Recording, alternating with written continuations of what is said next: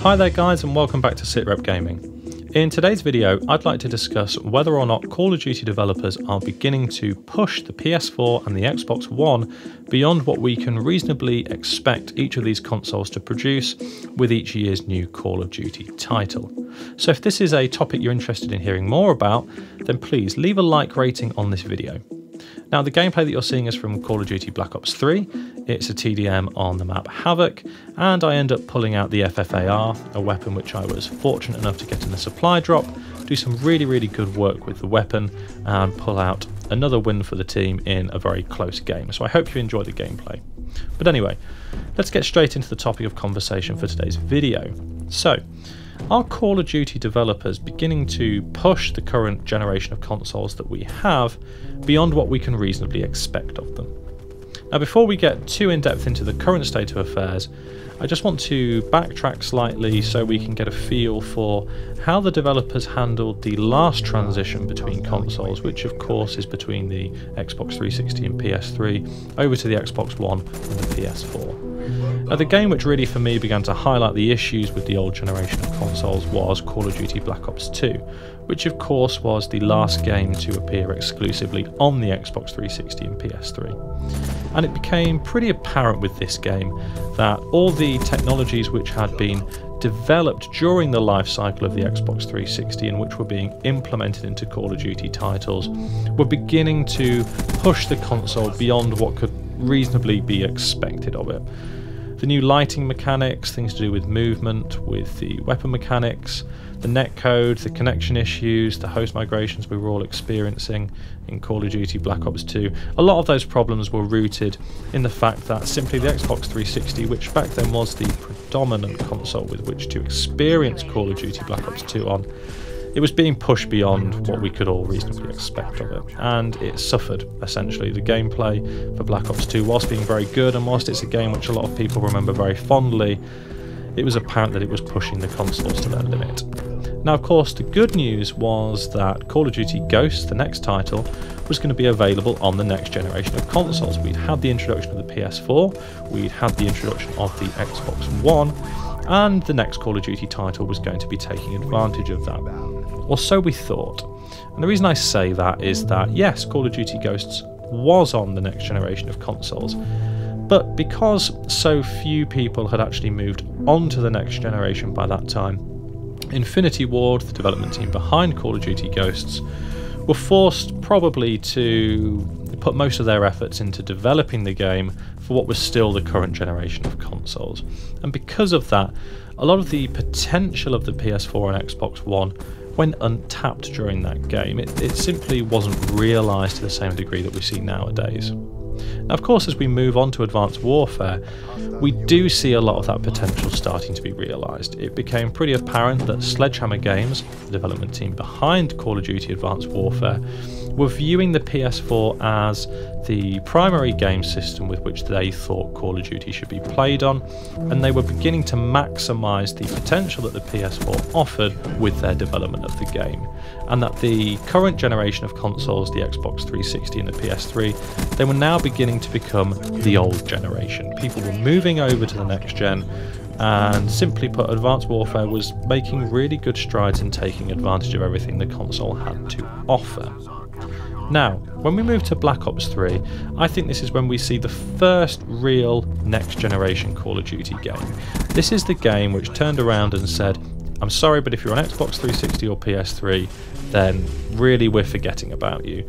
We're outsourcing the port to the old gen games to a different design studio, and we're focusing exclusively on the PS4 and the Xbox One. Of course, PS4 being the predominant system with which to play it on.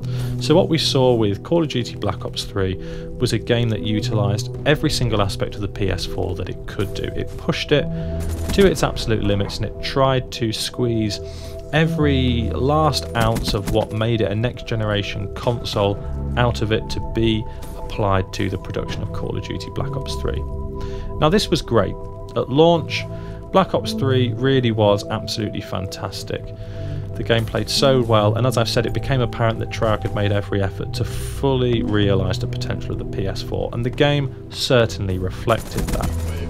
Now, it's at this point that I'd like to stop that kind of timeline of events over the last 6 or 7 years and start to focus on where we see the current generation of consoles buckling. And of course I am talking predominantly about the PS4. Now, as I've said, Black Ops 3 functioned fine at launch. There was absolutely nothing wrong with it, and for the first few months it continued to function to a very high standard. The problem, however, came as we got significantly far into the DLC season, and the point I'd like to pinpoint in particular was the arrival of DLC 3. Now, obviously DLC predominantly caters for the map packs, and whilst not everyone buys them, a significant number of people do buy them. But of course, throughout the DLC season, it's not just the actual packs containing the maps which we see a constant stream of new content being added to the game. We see new weapons, we see new camos, we see new customization types, we see new game types. Obviously we had the introduction of Fracture in Call of Duty Black Ops 3. And it was with the introduction of all these new elements that by the time we arrived at around about DLC 3, the quality of the game felt like it was starting to buckle. It was starting to go downhill a lot, and I know a lot of people share these sentiments because a lot of people were reporting the same things such as quite considerable lag, which appeared to be on host side, not server side. There was considerable frame drops, which was incredibly frustrating. And simply put, whilst the base version of Call of Duty Black Ops 3 functioned fine, it seemed that all this additional content which was being hammered into the game was severely deteriorating the infrastructure with which the game was being played. And it was with this realization that I started to think, is the PS4 being pushed beyond what we can reasonably expect of it? Bearing in mind that what we reasonably expect nowadays isn't just a game at launch, it's a game which lasts for a year with lots of new content. Now, the concern I have is that we move into the last phases of Infinite Warfare's DLC season. Are we going to see the same problems that we saw with Call of Duty Black Ops 3?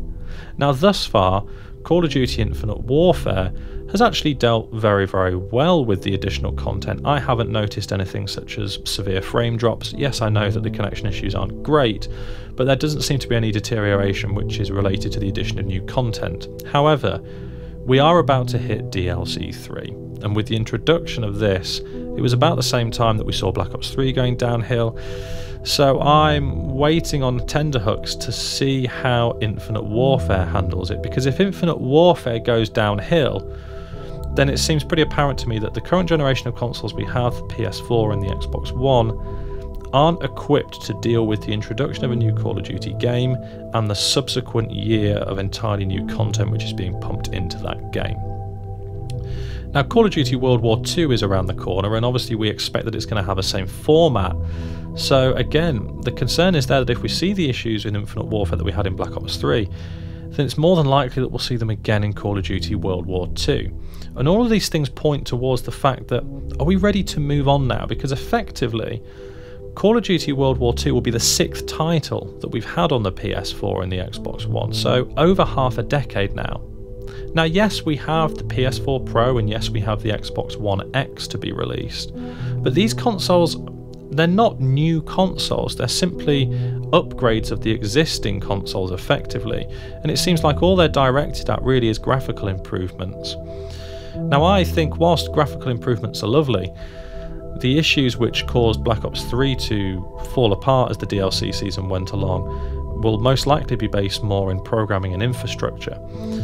So that is where we need to see real improvements, and that is where we need to see consoles being able to devote resources to. So if we don't get that with the PS4 Pro and the Xbox One X, then I'm a little bit concerned about the immediate future of Call of Duty and how the game unfolds each year. Now, of course, we've only just learnt about the Xbox One X, so it's unlikely that we're going to be seeing a new console from Microsoft beyond this, as in an entirely new console that isn't just an upgrade of the Xbox One, for a good few years. So it looks like we're going to be staying on the current generation of consoles for, I'd say, at least another 2 years. So to see how this is going to unfold, to see how the games handle being still, you know, implementing the infrastructure which the PS4 primarily allows them to have, is, whilst initially concerning to me, it's going to be really, really interesting. But my instinct tells me that we've pushed the consoles as far as they can be pushed in the last half decade. And that the time very soon is going to come when, if we want to realise a truly next generation experience of Call of Duty, we're going to have to move on to a new console, and Sony and Microsoft are going to have to do something which is going to allow developers to really realise the visions that they have for these games. So anyway, that's going to wrap it up for today's video. I hope that you've enjoyed it, and if you have, please leave a like rating, it's greatly appreciated. If you'd like to see more content from SitRep Gaming, then make sure that you subscribe to the channel, and make sure to turn on the notifications as well so that you never miss another video. All that's left to say is thanks for tuning into SitRep Gaming, and I'll see you in the next video.